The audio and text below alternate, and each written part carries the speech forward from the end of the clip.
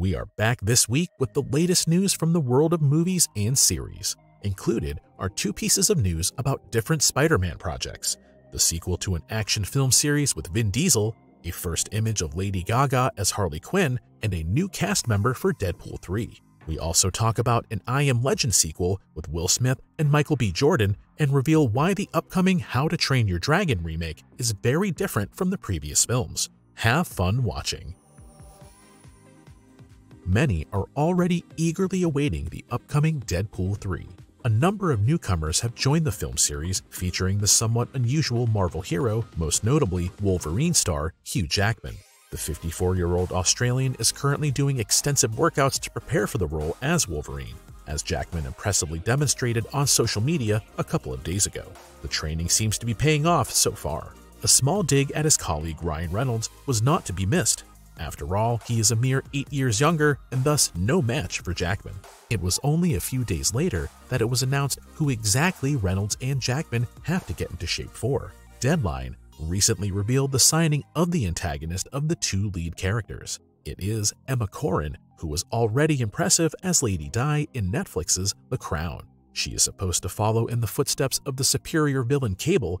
This is not so simple after all. The villain was not only popular with the audience, but also gave the almost immortal Deadpool a hard time. Unfortunately, it is not revealed yet which character Corrin will take over exactly. However, the team around director Sean Levy and lead actor Ryan Reynolds will surely find a suitable candidate from the Marvel Universe. For Corrin herself, Deadpool 3 could be the final leap into the realms of the big Hollywood movies, if she is able to convince the audience adequately.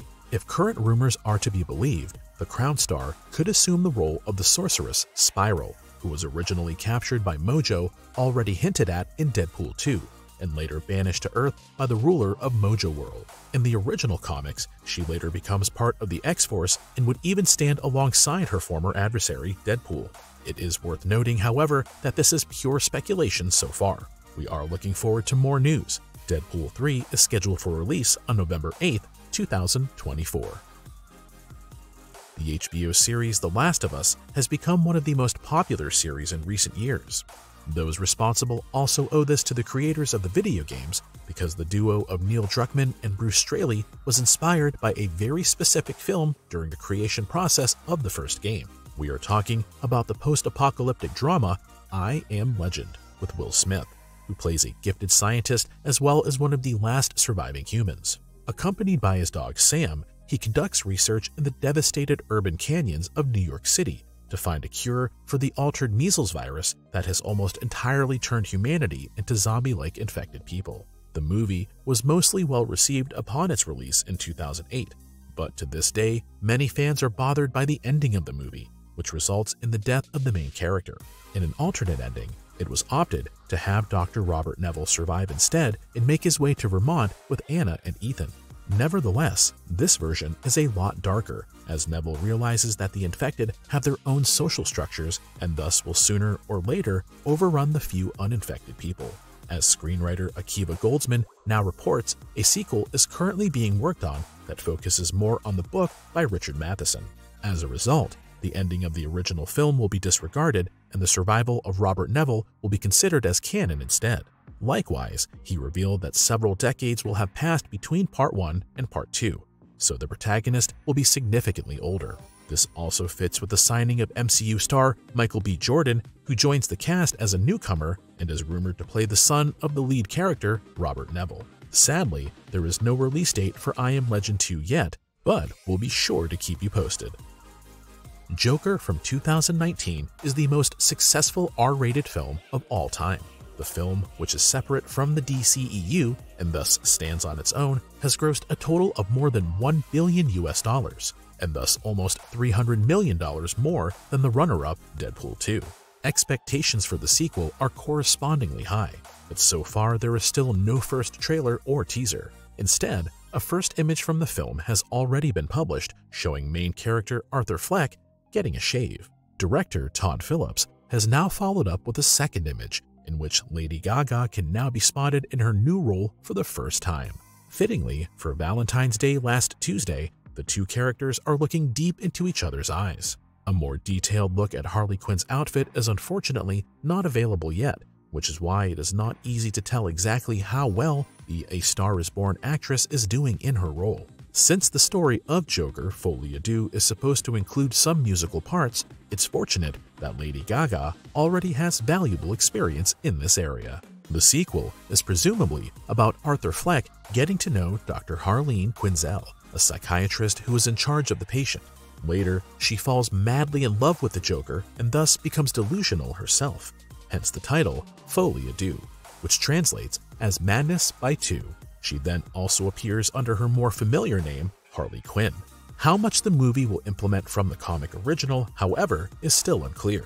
Joker 2 Folie à Deux will run in cinemas from October 4th, 2024.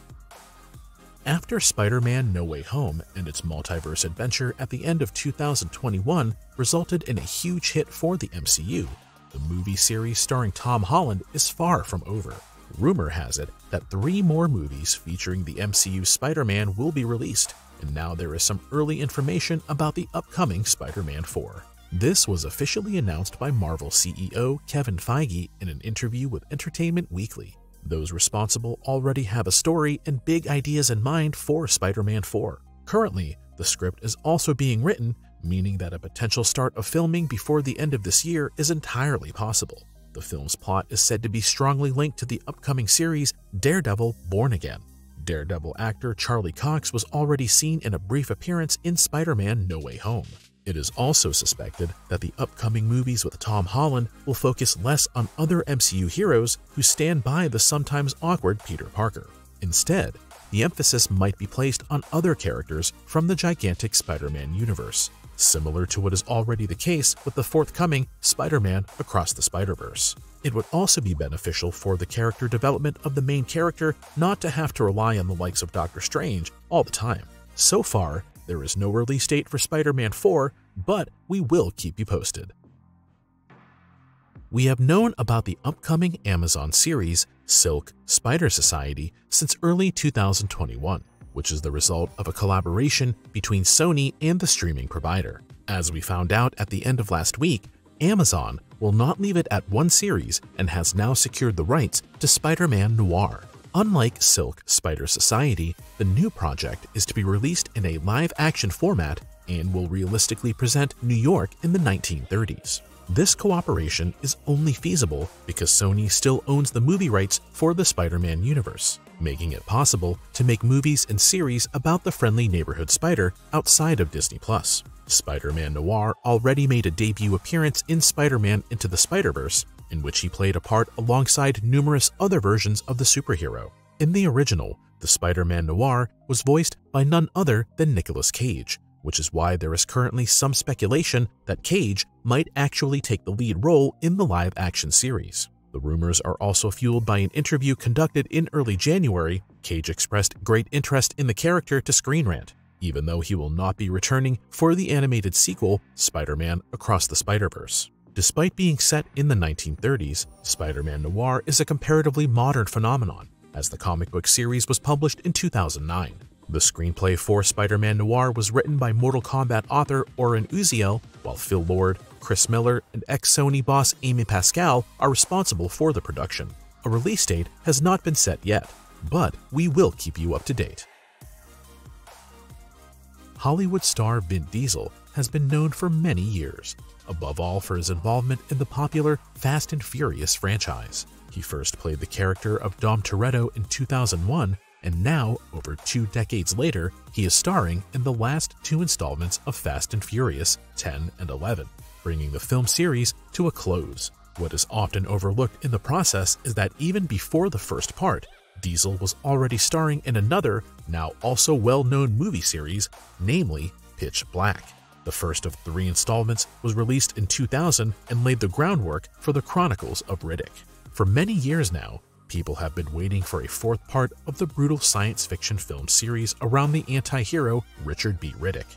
Then just a few days ago, to the joy of many fans, the 4th installment was officially announced with the title Riddick Furia.